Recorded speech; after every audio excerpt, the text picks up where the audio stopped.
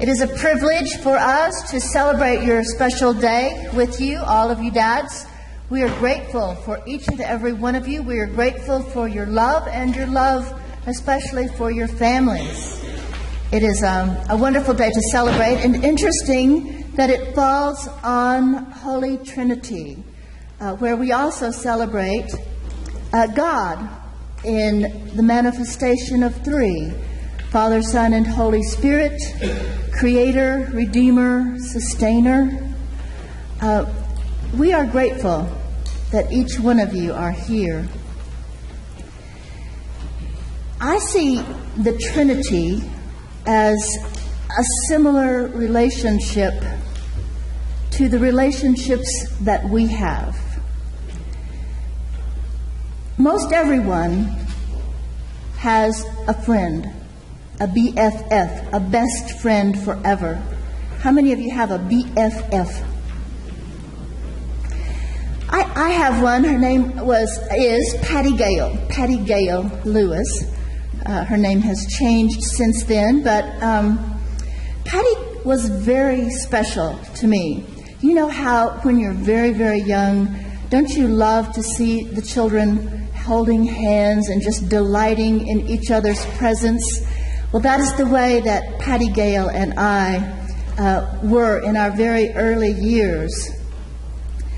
She moved away when maybe in about the fourth grade, and I thought my world had come to an end. I grieved and mourned the loss of my friend, but it turns out she moved 9 miles away. I didn't know what 9 miles was exactly, but I just wasn't sure I was ever going to see her again. But it turns out that her aunt and uncle had a house there about 4 blocks from ours. They were friends with Mom and Dad, so I did get to see my friend from time to time. And when she would come, she would call, and I would be so filled with joy. I would jump on my bicycle, ride like the wind 4 blocks to get to her house. And we had this ritual dance that we did every time we came together. I should have asked Dave to play this for me, but anyway, it goes like ra ra ra boom die, ra ra ra boom die, ra ra ra boom die, ra ra ra boom.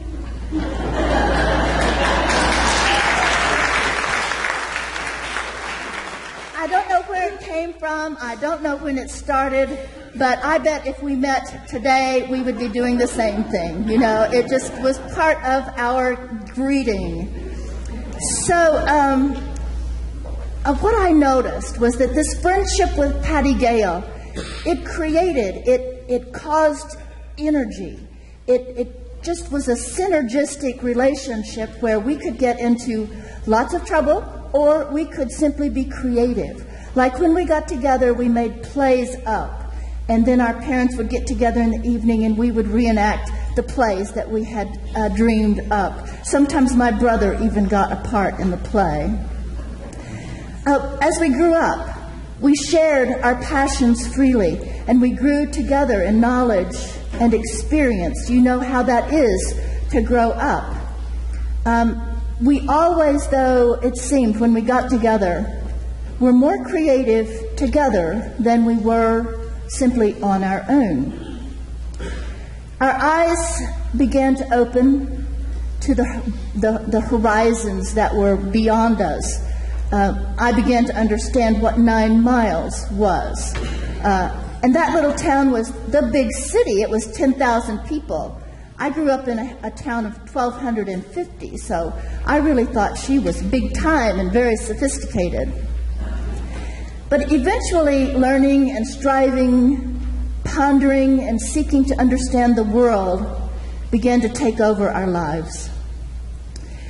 The responsibilities, as we grew older, required us to go our separate ways, but still we look forward to the times when we're going to be together. From great distances, we remain in touch. Now, by natural inclination, both of us entered into the profession of teaching. And I look back at the energy that swirled around me and Patty Gale when we got together. And sometimes when I'm in certain situations, I feel that energy again.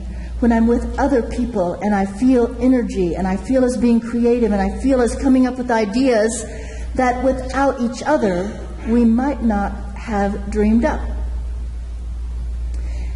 And it's kind of like in the beginning, when God created the heavens and the earth. The earth was a formless void, and darkness covered the face of the deep, while a wind from God swept over the face of the waters. This was the Ruach, the breath of God. It swept over the firmament and created all that is, seen and unseen. From forever, God was and is and always will be. From a long time ago, God has been creating the world. Finally, when there was enough of a world to sustain life, God created male and female in the imago Dei, the image of God, and that image is love.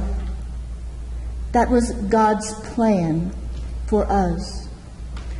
God fell in love with these funny little creatures that he had created that walked upright, that laughed and played together, that joined together and held hands and walked and dreamed up new ideas and new things to do. These were the ones that loved their Maker. And they loved each other beyond measure. And God said, "It is good." Goodness seems to be the hallmark of all that God loved in those early days of creation. Water was good, light was good, sky was good, land was good, vegetation was good, the light separating the day from the night. It was all good. It was so good that God decided it was good enough now for living things. And eventually, living creatures came onto the earth. There were flying things. Do you know why God created birds so that they could fly south? It's because it was too far to walk. God created swimming things and creeping things and walking things on the earth. God loved them and blessed them and commanded them to be fruitful and multiply. Then came the finishing touch to God's living canvas, the imago Dei. Let us make humankind in our image, according to our likeness, and let them have dominion over all. When you first read that, did you wonder, now who is God talking to? Our likeness, our image. I've always imagined that it was all the manifestations of God, Creator, Redeemer, Sanctifier, all there in the midst of creation, swirling around with energy and synergy, and everything was born out of their love. God created all of that for humankind. It was a time of great happiness, for all the creatures loved God, and God loved all the creatures. Everything and everyone was grateful to God for life and for the bountiful blessings. That happiness and joy was the beginning of the story, and we understand that that happiness and joy is also the end of the story. Everything and everyone will again be grateful to God for life and for all the bountiful blessings. And we will sing again at the top of our voices, "O Lord, our governor, how exalted is your name in all the world." God wants to be loved because God created us in love. There is a meantime in this story. In the meantime, between creation and the coming again of God's peace in the kingdom, humankind got off track. We stopped laughing and playing and began to compete. Rather than cooperate with one another, we began to one-up each other. We became greedy. We became lustful for power. And God wept. Do you remember the story when Lazarus died and Mary and Martha came and they didn't understand and Jesus wept? The beloved forgot that there were enough blessings to go around. They did not understand. God intervened then and came among us. God showed all of these folks the plan that is to love, to care about each other, to care for each other. And God taught us through parables and through stories, through healing. God demonstrated love to us.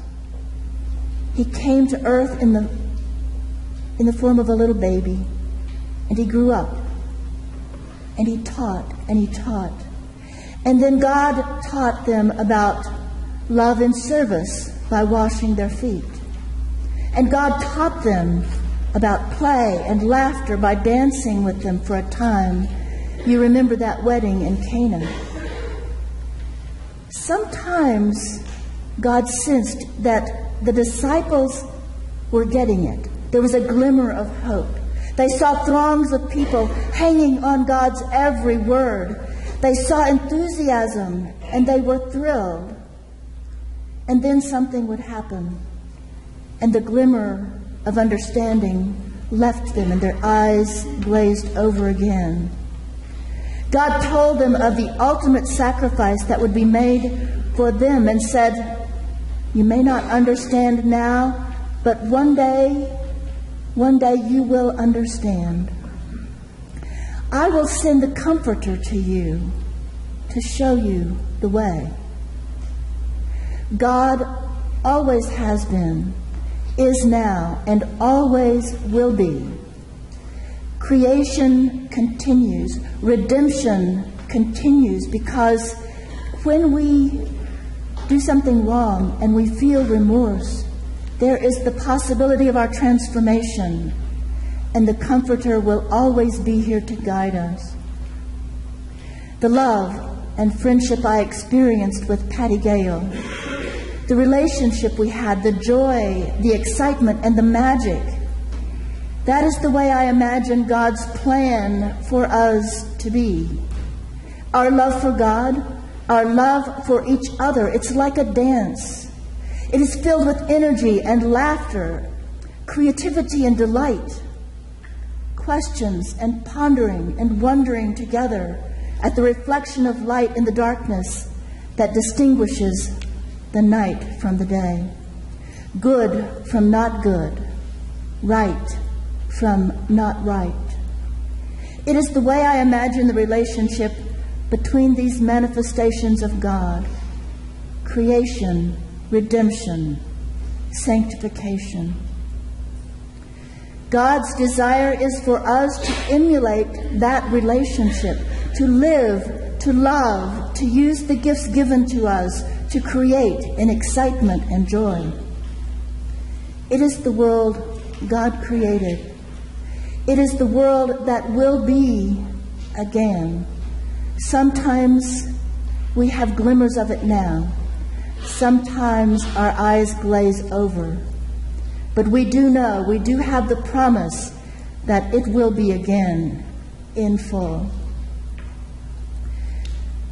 We always ask important questions of each other.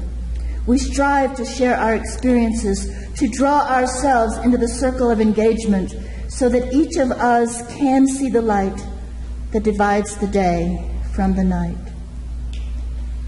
In relationship, we will dance and the energy will be thrown out from us like rays of sunshine and drops of dew on new growth.